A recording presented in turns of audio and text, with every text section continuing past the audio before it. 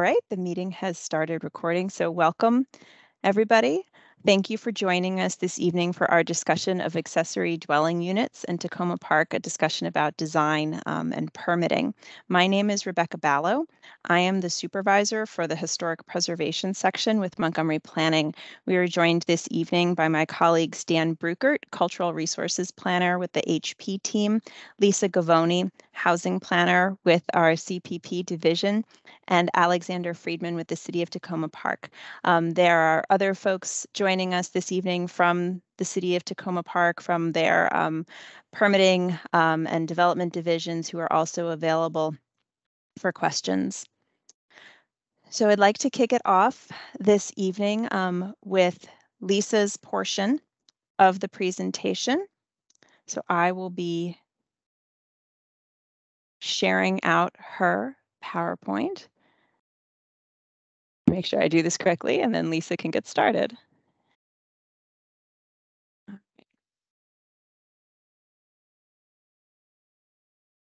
And please, everyone, bear with me. We've been doing this for years, but as the historian, I'm a little bit of the Luddite of the group, so it might take me just a minute.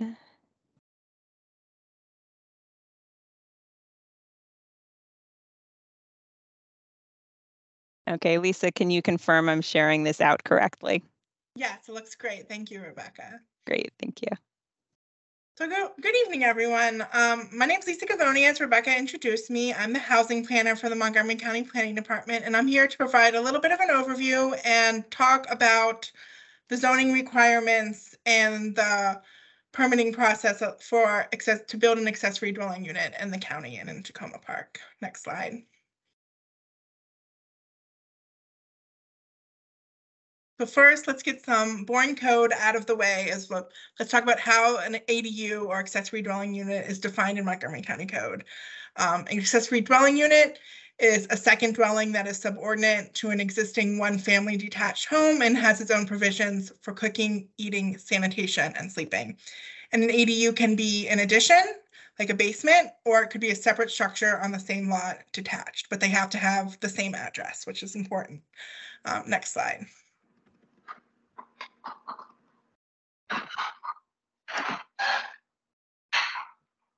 So it wouldn't be me if I didn't give some grandiose discussion about the high level of why ADUs are important. And I know I'm probably preaching to the choir here, but they are really important in the housing landscape, especially in Montgomery County. So first, they can help increase the supply of housing. I'm gonna mute someone, sorry. So they can help increase the supply of housing in the county through a process with this idea that we call gentle density. And this idea of gentle density is that ground level, small scale housing can have a huge impact on our housing supply. And we can talk a little bit about the numbers, but we made some changes in 2019 that almost doubled the amount of ADUs we're seeing in the county per year. It's still not a lot, but it's a start and somewhere, and we're hoping to increase the numbers even more. They also can help provide supplemental income to homeowners. Almost 20% of owners in this county are cost burdened. That means they're spending too much money on their housing costs, even as owners. So they can help in that regard to provide supplemental income. And they can help house people of all ages, including seniors. The vast majority of older adults in Montgomery County, about 7 out of 10, want to age in place. And ADUs are a great way that we can help our senior population age in place. Next slide. So this is another boring slide, but I think it's important because one of the fundamental takeaways from the ADU changes that we made in 2019 is this idea of incrementalism or incremental change. And so from the past 10 years-ish, we have slowly revised the zoning code to loosen up the restrictions around ADUs. So before 2013, ADUs were only allowed through the special exception process, now known as the conditional use process, which required planning department review and hearing examiner review, which is a long process. It's also expensive. So it took a really long time to get these units built. Then around 2012, ZTA 1211 was introduced, and it allowed accessory apartments, as they were known at the time, in the county as a limited use by right process. And so what by right means is you had to meet certain requirements, including a distance from other ADUs, parking, and detached were not allowed in most of the county. But if you met these requirements, you can go straight to DHCA and Department of Permitting Service to build the unit. It cut out the planning department. So this is important because it really helped streamline the process. Now, I would be remiss if I didn't say that it's a little bit of a different process if you're in a historic district, which Dan will talk about. But for most of the county, it's a by right process right now. And then in 2018, there was ZTA 1807, and it changed the conditions so that if you did not meet the parking requirements, instead of going through the hearing examiner, you could go get a waiver, which also cut down the process. So we've spent a lot of time cutting down process and red tape to build them. But the big changes that were built in 2019 that I just briefly mentioned, and we'll talk about tonight, is that it allows sorry, I have like a tickle in my throat. So in 2019, ZTA 1901 was introduced, and we'll talk about that tonight. Next slide. So this is a map that shows existing small lot residential detached zoning in Takoma Park. And that's a fancy way of saying it's mostly single family zoning. And basically all of the yellow on this map is what we call R60. And this in ZTA 1901 was opened up all of this area to build detached ADUs. Next slide. So what did ZTA 1901 do generally? So it was introduced by Councilmember Hans Weimer to revise the provisions for attached and detached ADUs. And it allows detached ADUs in R200, R90, and as relevant to Takoma Park, R60, which is most of Takoma Park. It also changed and reduced parking standards around 1 mile of Metro Rail, Purple Line, and MARC stations. And this is also important for Takoma Park because generally all of Takoma Park falls in the 1 mile transit buffer, either from a future Purple Line station or the Takoma Metro station. It also removed the requirement that you had to be 300 to 500 feet from another ADU so that two neighbors could have ADUs now. Next slide. So briefly, I'll touch upon the ADU requirements. The maximum gross floor area or size for a detached ADU must be the least of or the smallest of either 50% of the footprint, 10% of the lot area, or 1,200 square feet of gross floor area. This is important because there's a lot of small lots and houses in Takoma Park, which could be a very limiting factor in the size of your ADU. And ADUs must have a separate entrance located on the side or rear of the property. And we mentioned on-street parking, but if you're not in that 1 mile buffer around Metro, MARC, or Purple Line, you need to have an additional space or 320 feet, around 320 square feet. Next. The property must also be the owner's primary residence. Both units cannot be rented. If the owners move out of the property, the ADU must be eliminated, and you cannot use an ADU for a short-term rental. And the ADU must be licensed whether they are rented or not. Licensing generally for the county is through DHCA, and through the city is through the city of Takoma Park. ADUs must be in compliance with the requirements of Montgomery County Code, which is the zoning ordinance, housing standards, and landlord and tenant relations. There we go. Thank you, Rebecca. So next slide. So this slide illustrates the players generally involved in building an ADU in both a historic district and not a historic district. The big difference between the two is that for ADUs in a historic district, you need to start with the Historic Preservation Office. And Dan and Rebecca are gonna talk about that next. But since ADUs are a by right process generally in the county, if you're not in a historic district, there's really no other role of the planning department. So that's great. I'm a little sad that I don't get to work on them, but it does really help streamline the process. So first, let's talk about the process overall. So if you're not in a historic district, before applying for a building permit with the Department of Permitting Services, or DPS, you apply for an ADU with the Department of Housing and Community Affairs, or DHCA. Your application is received and processed by DHCA, and the application will not be accepted until all documents and payment are received. And these documents include proof of residency, drawings, an affidavit of proof of registration with the Maryland Department of Environment if your house was built before 1978, and fees that are paid, and fees need to be paid, which in 2021 was about $250 for a filing fee and $220 for a public sign notice fee. And I know I'm throwing a lot at you, so I just want to say, like, our next slide will be resources, which will have links to basically everything that I'm saying right now. But once an application is accepted, it's forwarded to DHCA's code enforcement, and they will create a case, and an inspector will reach out to the owner to conduct a preliminary inspection. After the preliminary inspection, the owner may take the inspection report and stamp drawings to the DPS for any permits that are needed to build the ADU, but construction, alteration, or renovation permits cannot be started with DPS before DHCA preliminary inspection report is completed. And once all the work is completed, DHCA code conducts a final inspection. And once that inspection is passed, the ADU will be approved, and the owner may then apply with the City of Takoma Park for a rental license.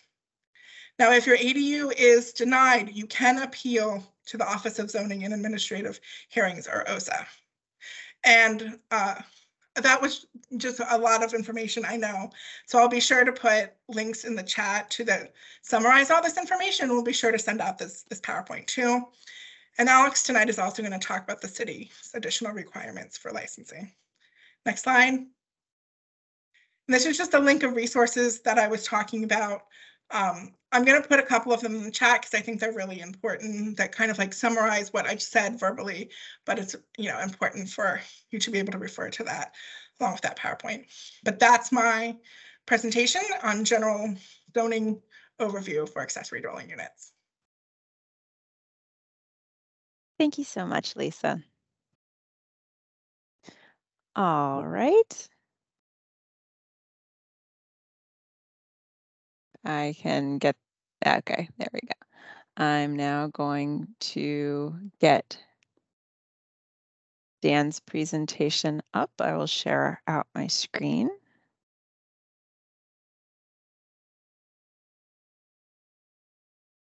All right, Dan, can you see the PowerPoint okay?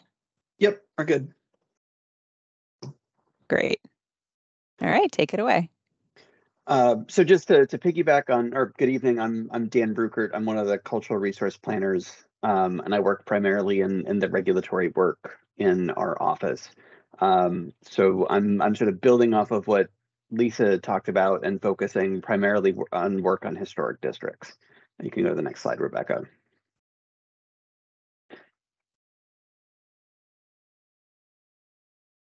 So just like any other change to the exterior of your property, whether you're designated individually or in a historic district, building an ADU still requires a historic area work permit, which we call a HOP.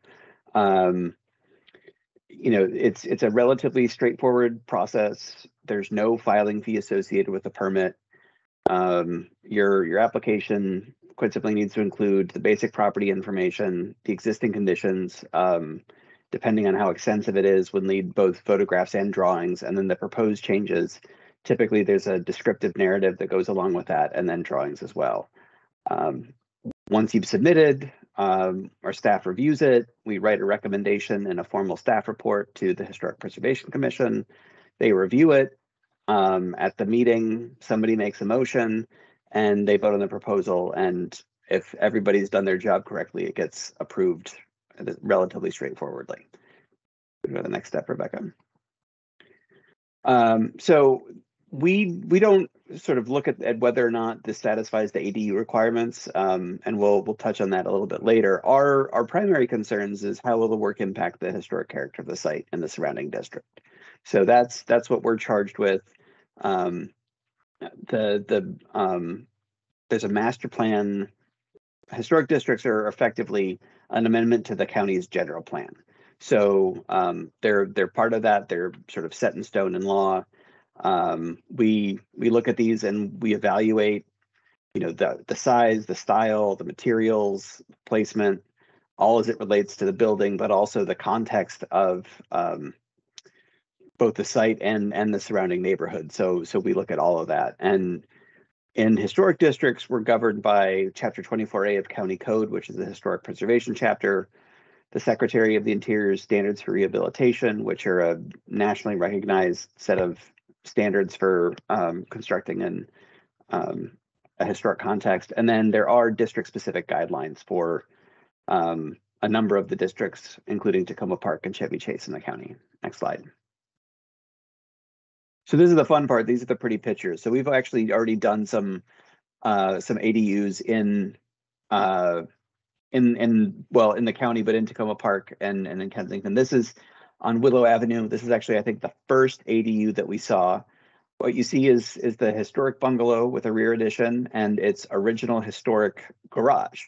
Well, the original intention was to use the garage foundation, but the slab had cracked, and nearly 100 years of after nearly 100 years of load from the hillside, the garage just couldn't be salvaged at all. So if you want to go to the next slide, inspired by the garage and the placement, they built a 1.5-story ADU for their in-laws, or for one of the in-laws, that included both exterior access and included the construction of a hallway. So the grandparents could go from their own unit into the house without having to exit the property, or brave the elements. Again, the overall issues were the design compatibility and the material compatibility. And when we looked at this, with sort of the jumping off point was the historic garage, but also our instructions to the architect when we spoke with him were sort of think about this as a carriage house, which is a historic building form to use as a jumping off point.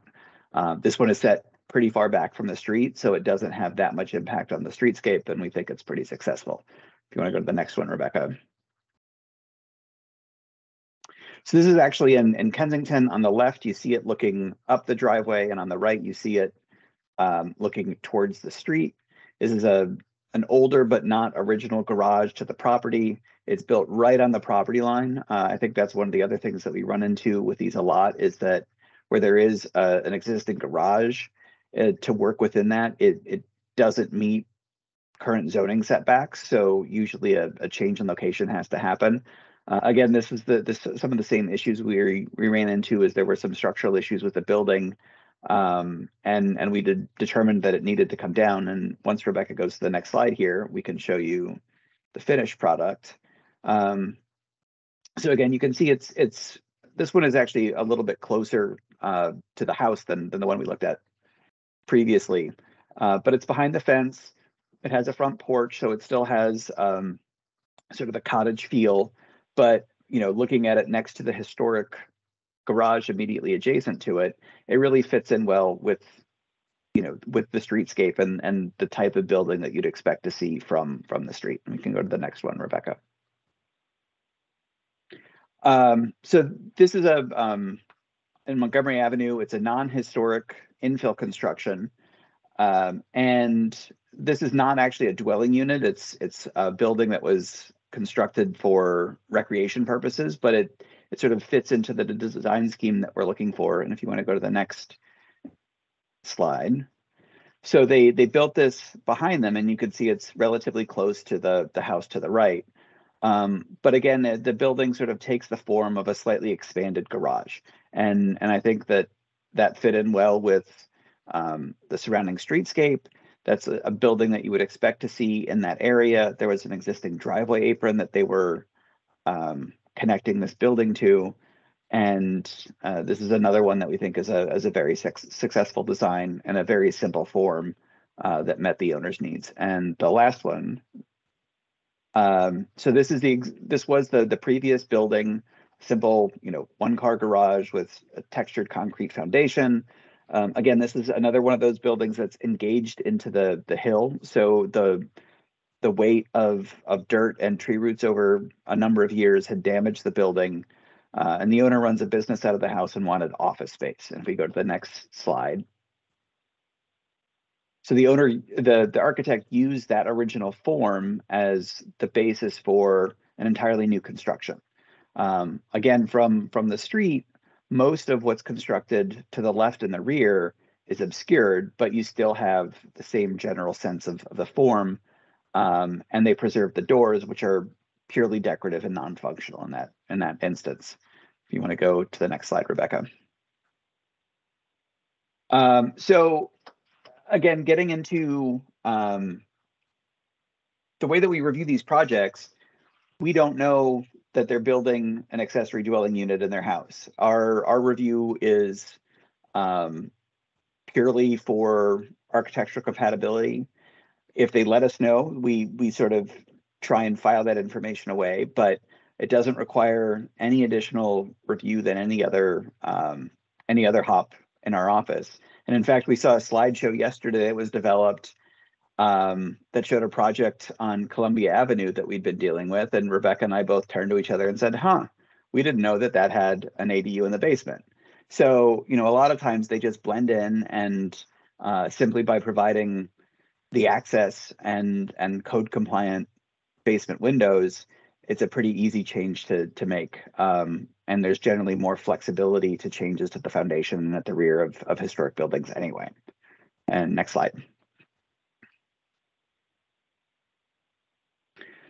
So, I mean, these are sort of global recommendations. Find a design professional who's familiar with historic preservation and the Montgomery County requirements. I think that's both building, but also knows the ADU requirements, because there are obviously boxes that you have to check and requirements along there. So, I think it's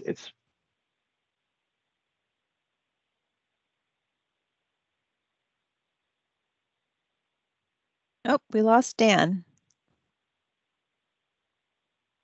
Hold on just a second. Dan, I'm sorry. I got lost for a second. I don't know what was going on. I apologize. No worries. So the other recommendation is contact our office early in the process.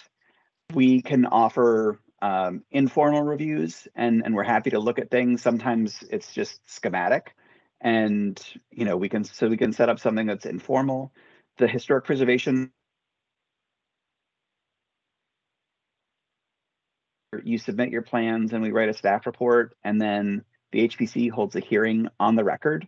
They will provide feedback and recommendations, but not make a final determination that evening. They basically give you homework and come back, and if you make those changes, it's usually a pretty easy approval. And just another recommendation is come see us early, because the Department of Permitting Services will not review your other permits until you have an approved hop. So going in for your building permits before you have your approved hop is putting the cart before the horse. Next slide.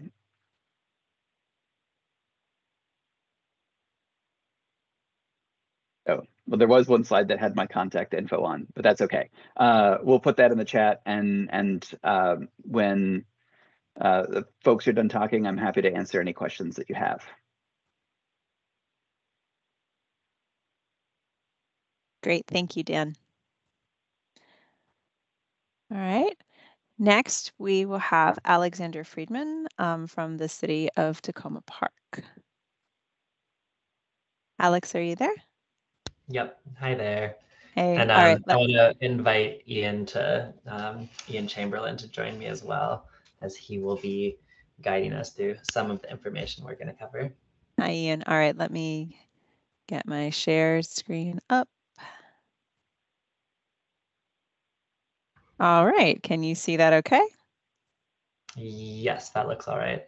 Okay, great. So just as a quick introduction, my name is Alex Friedman. I'm the acting planning manager for the city of Takoma Park. And I would like to, we're going to cover a few of the Takoma Park specific processes that folks will encounter when pursuing really any building project, but in this case, an accessory dwelling unit as a building project. And I'm going to invite Ian Chamberlain, who is our Deputy Director of Public Works, to talk us through some of these processes, since he and his department are the ones who oversee most of them. Yeah. I'll ask briefly, can everybody hear me all right? Yes. Yes.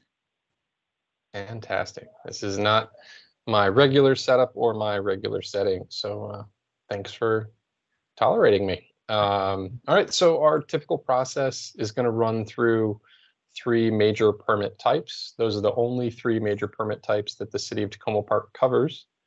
Everything else is going to be run through Montgomery County Department of Permitting Services. So all of your trades, structural, all of your common building permits are done through Montgomery County proper.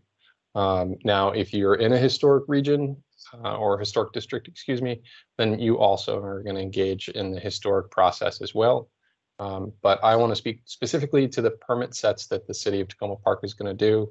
And there's really just the 3 big categories. It's Takoma Park, so the first and probably the most complicated category is going to be related to trees. The second and arguably equally complicated is related to stormwater. And the third is right-of-way, and that's fairly basic in comparison to the other 2. So the tree system or the tree permits are kind of 3 basic groups. There's the tree impact assessment, the tree protection plan, and the tree removal process. If you want to build anything in the City of Takoma Park within 50 feet of an urban forest tree, that's a tree that's 24 inches around at chest height, or 7 5/8 inches in diameter at that same chest height, then you're going to engage in the tree impact assessment process at a minimum. Basically, it's the what would you like to build, how would you like to build it, where would you like to build it? Get those answers to the city, and then the city will say if it's an acceptable process. If there are more items required, then you'll go from a tree impact assessment to the requirement of a tree protection plan.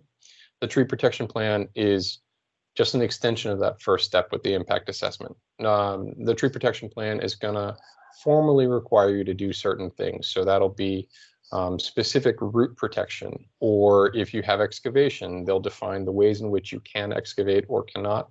And this is all done in the hopes of preserving the health of trees on your property or a nearby property. So even if the tree is not on the property that the construction is occurring on, you're still required to take steps to protect that tree. It's Takoma Park, and we've done this in this fashion for, I think it's greater than 30 years at this point. So it's a pretty well built process.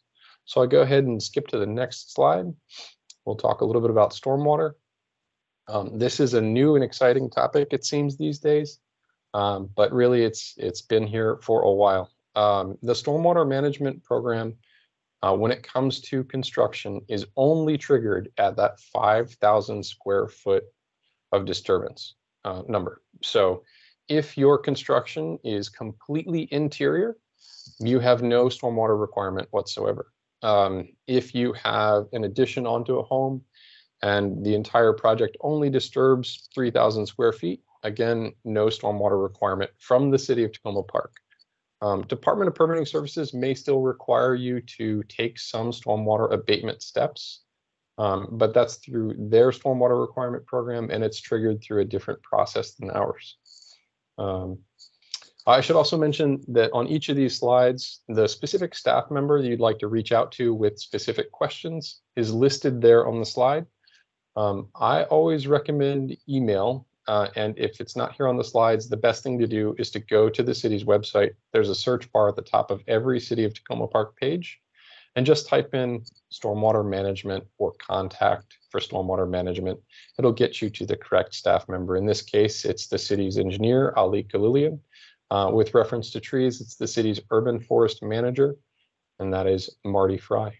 And we'll go to the last slide that I think I'm going to chat about here, and that's going to be about the city right-of-way.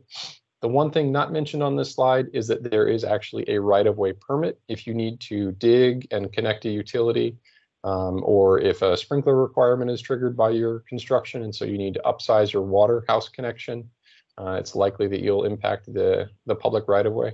That's when a right-of-way permit is required, which is separate from the ones listed here on this slide. That was my oversight, and sorry, folks, for that one. Permits are a very exciting thing, so I hope nobody's on the edge of their seat on this one. So the right-of-way permits, the overarching right-of-way permit is literally related to that. So if you're doing construction activities within the right-of-way, you need to pull a right-of-way permit. So that's for construction, excavation within the right-of-way. Those are often pulled by subcontractors or by the utility companies themselves. So WSSE may do that. But that's the right-of-way permit, and it's not listed here on the slide. The other ones that are listed here on the slide are much more regular. So a construction dumpster or storage container. This is commonly used with home renovations. So it's a very straightforward permit. You apply, state that you don't have space on the lot for the item, and then show that you're going to place it in a safe space on the city's right-of-way. And those are almost always green lit. Those are only good for 6 weeks at a time. You can extend the permit at written request, but I think it's only a matter of 2 extensions. So it's not a ton of time on a single permit, but you can continue to reapply. And so long as you stay up on your extensions, you'll be fine throughout your process. The new driveway apron is a bit confusing for some folks. Because they don't have a sidewalk on their property. Walkability has been made a priority by the mayor and council for a good number of years now. And so every single new driveway apron that goes in the city of Takoma Park has a ADA crossing required. So with that ADA required crossing, it's just a matter of showing the 2% slope close to the street. If you have additional questions to that, I'm happy to answer those questions at a later time. And then the last one is a fence in the right-of-way. Takoma Park is known for having a bit of a jagged smile when it comes to engaging the right-of-way. So your neighbor's property may be, all the way to the edge of the sidewalk, and 2 houses down, that right-of-way line was recorded in 1967 versus 1937, and it may be 16 feet behind the sidewalk. It's an older community. This is what happens in older communities, is you end up with these kind of jagged smiles where the right-of-way line will step forward or step backward with each individual property. So it's entirely possible that you'll need to place a fence that is exactly in line with your neighbor's fence, but it will be on city right-of-way. The city doesn't have a big opposition to this. The only thing that we say is that if we need to come through and widen a road, which has not happened in my tenure, or if we need to install other public infrastructure, then that fence may be removed and reset. And there's not much you can say against it. So that's how the fence in the right-of-way permit works. The couple other things, and I'm sorry I don't have the chat window pulled up in front of me. I think I just saw a question about a drain connection. Rebecca, can you confirm? Let me check. Yes, Ian, if you Thank you wish so to much. connect a roof leader or other area underground drain on a private property to a city storm drain or drain pipe, what is involved or required by the city? Fantastic. That's an excellent question. That's a right-of-way permit. That's how we do that connection. There are several properties that lie fairly low in a dell, so that would be kind of in the cleft of a series of tall points. And those properties tend to have city infrastructure at or near their boundaries. And so when it's time for them to dewater their specific space, they'll ask to connect to the city storm drain system. It's almost always approved. I don't know of one that was not allowed. I take that back. I know of one that was disallowed on an older system, but they were required to connect to the newer pipe in the front of the property instead, because we didn't know that the older pipe system was robust enough to handle an additional load, we required them to plummet towards the front of the property and connect to the newer pipe, which did handle it without question. So we almost always allow that. I won't say always, because there are extenuating circumstances. The one thing that I do know that we almost always connect and allow is sump discharge. So the discharge from the sump pump, if you put it up on the property and it drains back to the same foundation, it has the effect of watering a sponge, and that can be less effective than any of us wish. So we allow space to the stormwater system because typically those sump discharges are happening after peak flows and rain events. So we've had no issues whatsoever connecting those sumps to the city stormwater system. And then I think I'm going to advance to the last slide, which might be more of Alex's expertise. Before I give it over to Alex, I will say, though, if you guys have any questions about the right-of-way permits, the stormwater permits, or the tree permits, please do reach out to the City of Takoma Park, reach out to Public Works. I'm probably your best expert for the right-of-way. My name, again, is Ian. Marty Fry is the Urban Forest Manager. He's going to be your best point of contact for all of your tree questions. And Ali Khalilian is going to be your best point of contact for all of the stormwater engineering questions, so your stormwater permit questions. And with that, I'm going to hand it off to Alex, and thank you all very much for your patience while I mumble through this. And it looks like Microsoft Teams was nice enough to not cut out on me. So, Alex. Thanks, Ian. And this is our last slide. I wanted to add this at the end only because once some folks are looking to create an accessory dwelling unit with the hopes of potentially renting it out. And we have a specific rental housing licensing program in the city. The City of Takoma Park requires licensing for all rental units, no matter their size. And they are issued on either an annual, biennial, or a temporary basis. And there are 5 key pieces of this. In full transparency, this is a process managed by our housing division, who is unable to be here tonight. So I don't want to pretend that I am the expert about this process. However, all of this information is available on our website. So the major components are, first and foremost, a rental housing license application, which is a fairly straightforward application about what your plan is as far as your rentals go. There is a license and transfer fee, which in 2022 was $116 per unit. There is a requirement to pass a lead poisoning prevention compliance process. All of these pieces, once completed, lead to a property inspection just to check that everything is up to snuff as far as legal requirements for dwelling. And then the final piece is a landlord certification, which it asks the owners of all housing properties in this process to be certified by the city prior to issuance of any licensing, mostly so that we can assure that all of the people going through this process of becoming landlords are familiar with all the local, state, and federal laws surrounding rental units and having tenants on in your properties. So this is it's a fairly straightforward process, but I would definitely encourage you to check out the website. Again, as Ian mentioned, the City of Takoma Park website has a great search bar. If you just look for rental housing licensing, there is an abundance of information there.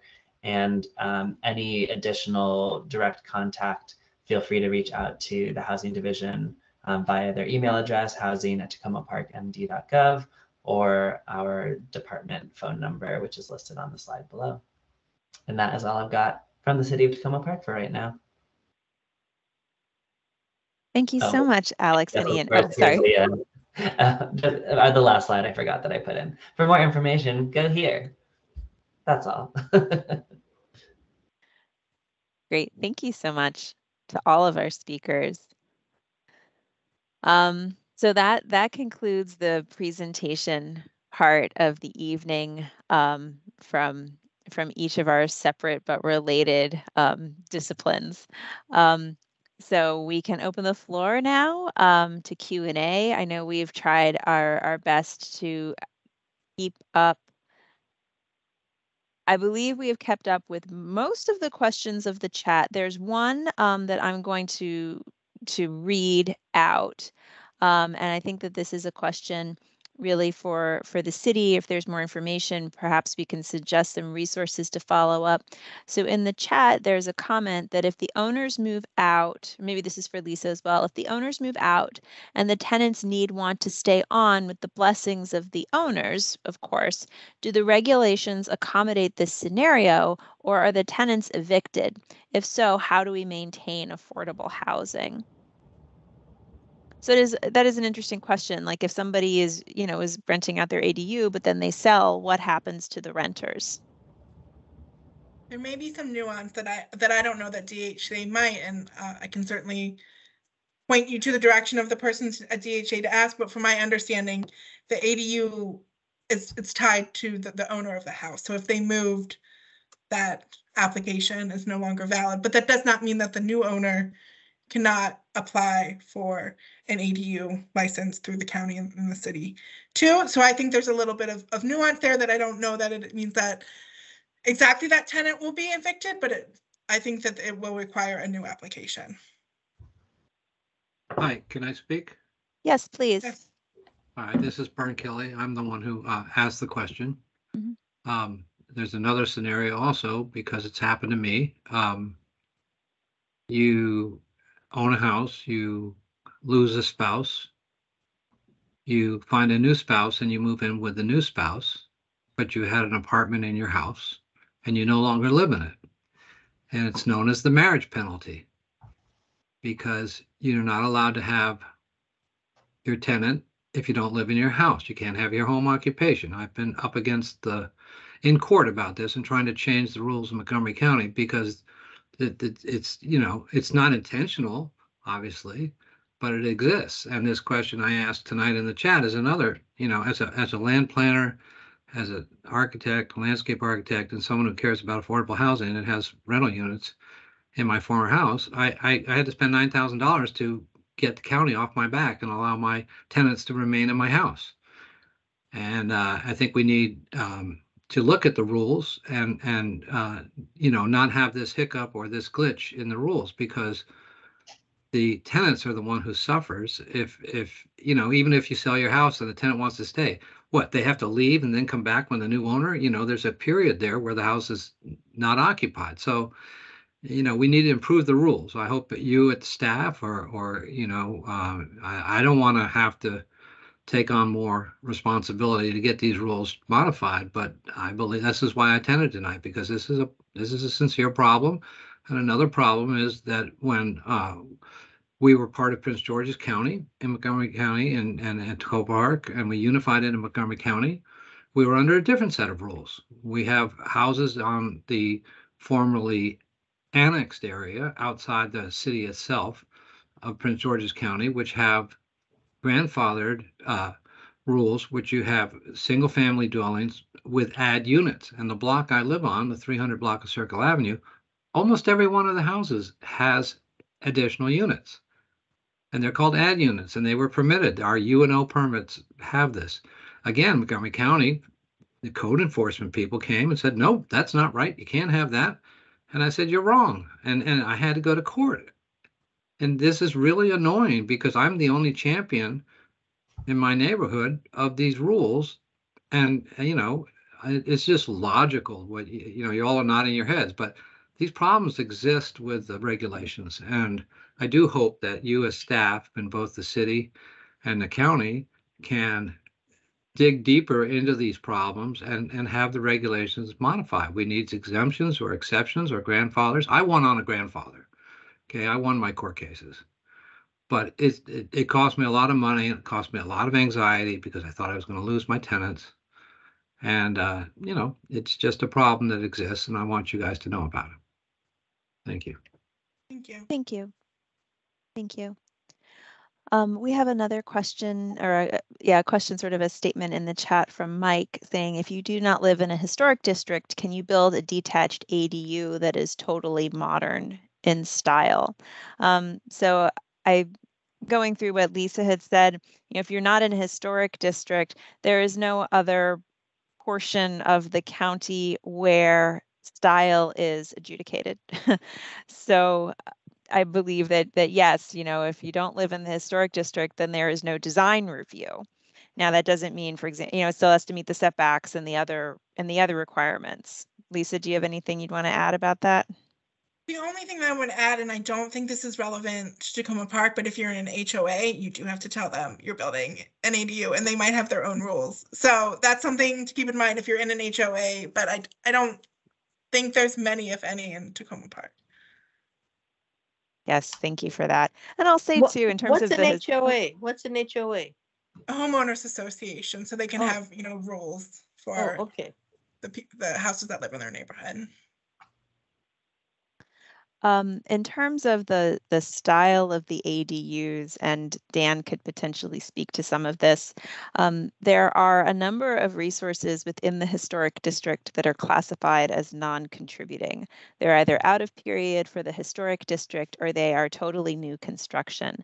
And we have reviewed, and the HPC has approved infill housing. They've approved some pretty modern looking stuff within the district, with a lot of glass, some corner windows, interesting roof forms, things like that. So it's not out of the realm of possibility either that something that is much more modern or something like what you might see in Dwell magazine would be out of character for the district. It depends on the property, it depends on the street. And we would, as Dan said, want to have a conversation early on with anybody considering that and their design professional, just to see, what you're thinking, what you desire, and what might work. Mike, did you have any other follow up to that or any other thoughts? No? Okay. Dan, did you have any other thoughts on that? No? Okay. Susan, you have your hand up, please. Oh, you're muted, Susan. Great, thank you. This has been really helpful. I did actually have an EDU in a former house on Maple Avenue, but it was interior.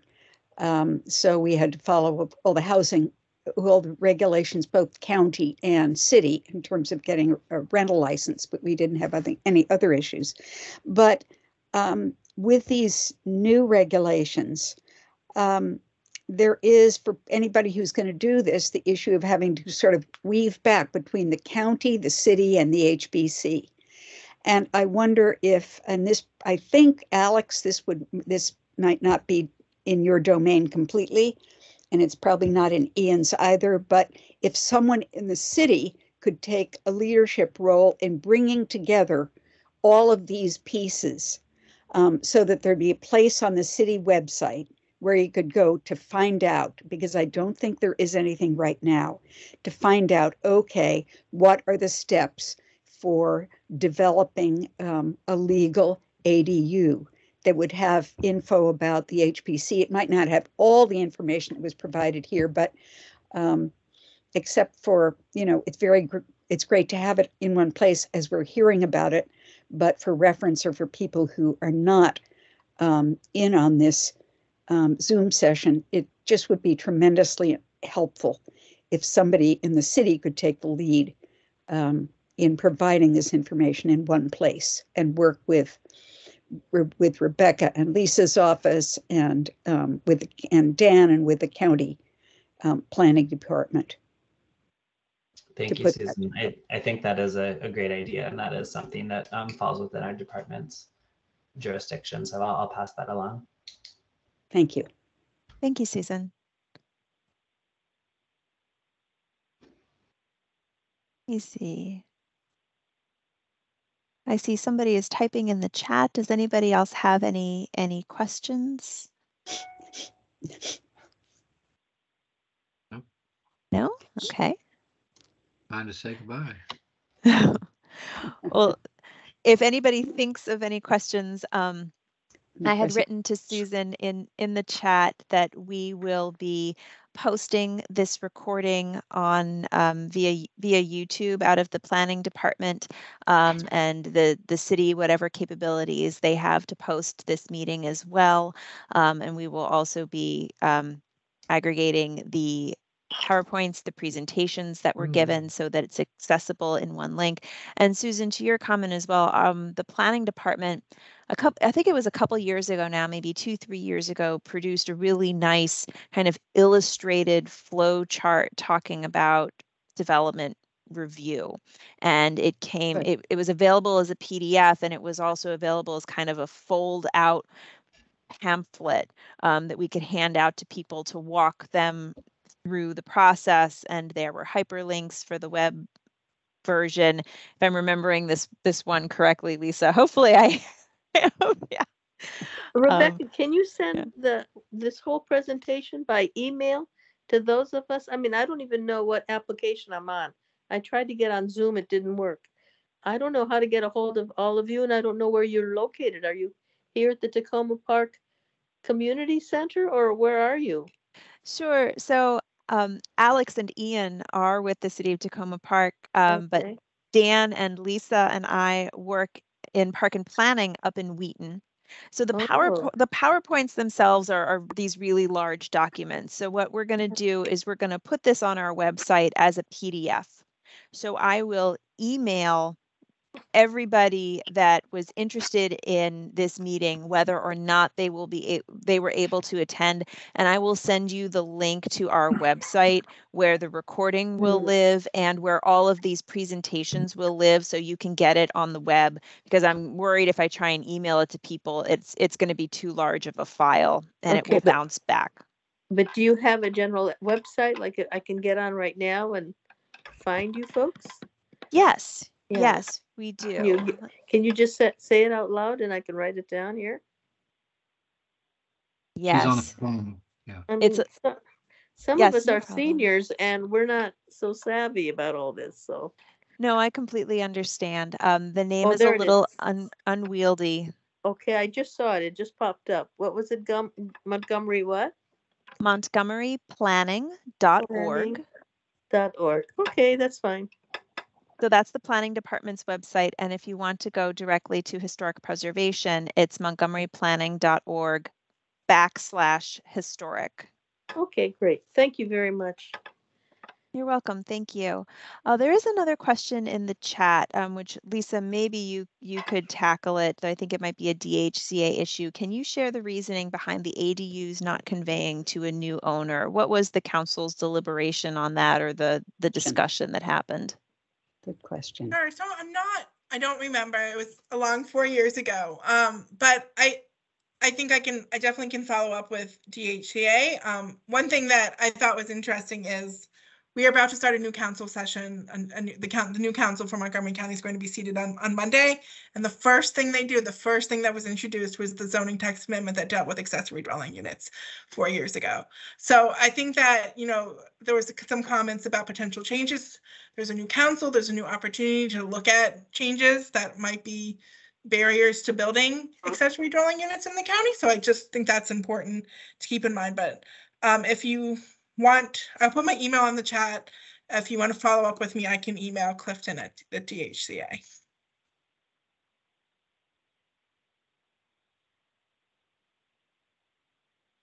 And is it correct to say, Rebecca, that in the follow-up email that you're going to send, it will also have contact information for all of the speakers on today's call as well? Yes, I will include all of that information. And I do see some comments about some issues accessing the meeting this evening and the link. I do apologize. To the comment earlier, we operate with Microsoft Teams, which I know is a little different than Zoom, though there are some similarities. So I apologize for any any confusion with that. I'm glad so many people were able to join us this evening, and we will make all of the speaker presentations and information accessible to everybody who attended and everybody who wanted to attend, and then those people who don't even know they want an ADU yet, but want to find the information about it with the city. Oh, I see a hand raised. Did you have a question, ma'am? S. Etienne? Can you unmute? I think you're muted. I'm just trying to figure out, I've never been on this, I contacted my council member. She said they're not taking any more registrations. Somebody else sent me an email saying, you can still get on, and gave me this link. I've never been on this link. I have questions about, can you get one of those little houses that are on wheels and just wheel it into your backyard and use that as an ADU unit? You need a foundation. You need a foundation. Meaning, can I cement my backyard, and is that enough of a foundation, or you have to have people digging it up and stuff? I would reach out to DPS for all your foundation questions, but that is actually something that did come up. I think you can do that, but you need a foundation. Okay.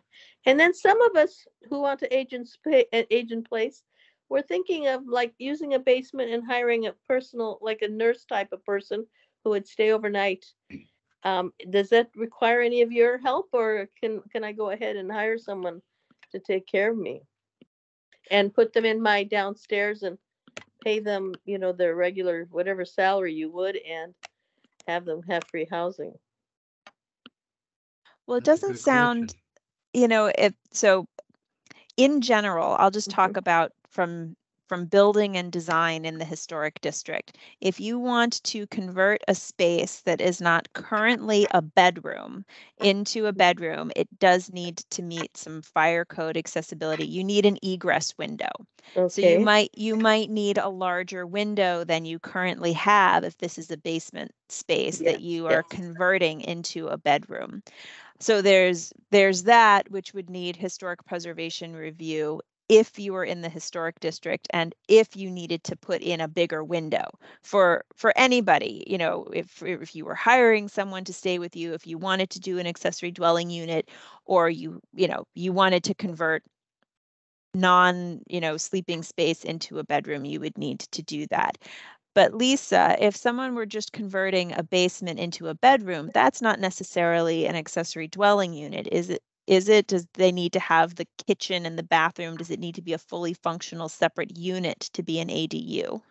So from my understanding, and again, DHA would know, is an ADU is sleeping, sanitation, and cooking. And so from my understanding, the dividing line is an oven. So if you have an oven, it's an accessory dwelling unit. But if you want to take the oven out, it could just be a separate, living space. And you don't need to go through the process. Okay. Could I mention that egress for you, Etienne, is a 5 square foot aperture, is a conforming egress. So a window that has 5 square feet of opening that allows a person to get out or a fireman to get in. That is the regulation there. Okay, thank you. My neighbor has one, so I'm very familiar with the egress windows. Yeah. Great. Plus the downstairs has its own entrance, and its own bathroom, washer, dryer. I mean, it's a 700 square foot unit. Mm-hmm. But I still have to go through the housing authority in Takoma Park, right? Even, if I have like a medical person taking care of me. Alex? That's the question. That is a question that I'm happy to follow up with in more detail, but to my understanding, as long as they're it depends on whether or not they're formally renting from you, I think. And I think there's a difference between having someone who is living with you in your house versus renting out a unit to someone who is paying a monthly rent. And the former would be, I don't believe, any requirements from the city. The latter would require going through the rental licensing process. But if you'd like to connect with our housing manager, I would encourage giving him either an email or a phone call. What's the name? The name His name is Devin McNally. And is he in Um, the community center? He is up on the 3rd floor, right next to my office. Great. Okay, thank you. I'll be So up there. come by anytime. Thank you. Alex, this is David Eubanks. I'm also with the city, just for everyone else's info. What you're describing is a owner-occupied unit. If you are renting it out to the person that's assisting you, which is a slightly different rental licensing process. It's a modified, simpler version where we still require inspections. We still require an application. It's just that the license that you are provided is neither annual or biannual. It's kind of a permanent thing. Okay. So that's the only nuance to our rental license, and if those are the circumstances under which you're renting your a room. Okay. Question. So, question related to Takoma Park. One is the oven, as Lisa mentioned, for the woman who was questioning, and 2 is whether or not it's your primary residence. It's guest quarters. That's a little different. And then, of course, what David I believe it was David just said, as a owner-occupied condition. So I don't know all the rules related to each thing, but I do know that those are the definitions of the 3 conditions that we're talking about. Great. I'll check into them. Thank you very much. Sure. Thank you for adding that context. That's very helpful. Yeah. Any other questions? I'm sure people will definitely have questions afterwards. So if you and your neighbors do, please feel free to reach out to me or any of the other team members on this call, and look for an email from me probably early next week. It's going to take our team a little time to find a spot for this on the website, and we'll get it ready to go, and I will share out all of this information with everybody. So thank you so much for joining us on this Thursday evening. Thank you for all of your thoughtful questions and the discussion, and have a good rest of your evening. Thank you, everyone. Thank you. Good night. Thanks, Rebecca, Lisa, and Dan. Thank you, Mike. Thank you, Mike, for spearheading all of this. Thank Sure. you.